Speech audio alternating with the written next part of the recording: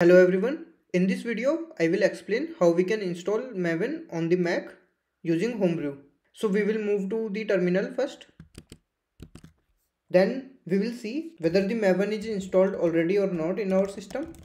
So Maven-version is the command to check the version of Maven. So if you get something like this error, then it means Maven is not installed. Now to install Maven using Homebrew should be installed already. Then you just need to run brew install and Maven, this command, and hit enter.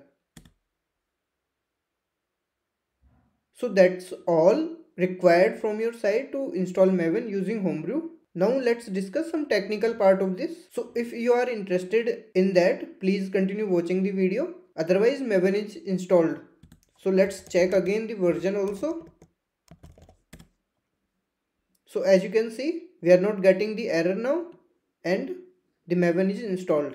Now let's see some technical parts of this. So I will clear the screen first.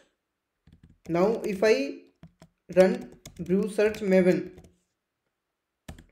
so here the Maven is the package name and you will get the Maven in the formula section, and this green tick mark denotes that Maven is installed in the system. So let's see the information about this Maven package by running brew info and that package name. So you will see some information here. First is that this is a Java based project management. So Java is required for functioning of Maven properly. So here also you can see in the dependencies section, you can see the required is OpenJDK, and which is also green tick. It means the OpenJDK or any Java version is installed in the system. Then you can see the version is mentioned here. So this is the 3.9.5. So this is the version which it will install when we run the brew install Maven. And this bottled, it means it is in binary format. So all the source code regarding the Maven is already compiled, and it will fetch, the brew will fetch that binary files itself while we install the Maven. Then here you will see some location. So in this location only Maven is installed. So let's go to this location. So if I do ls now, so this is the version, which is also a folder.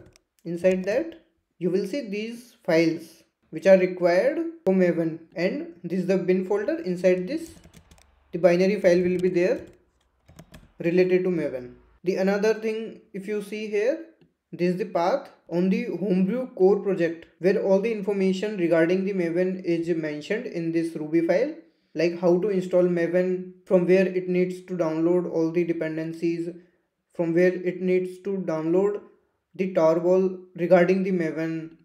So all these information are kept at this file. So that's all for this video. If you do not want to install Maven using Homebrew, so I have created another video on the channel. You can refer that, and thank you for watching. Please share and subscribe the channel.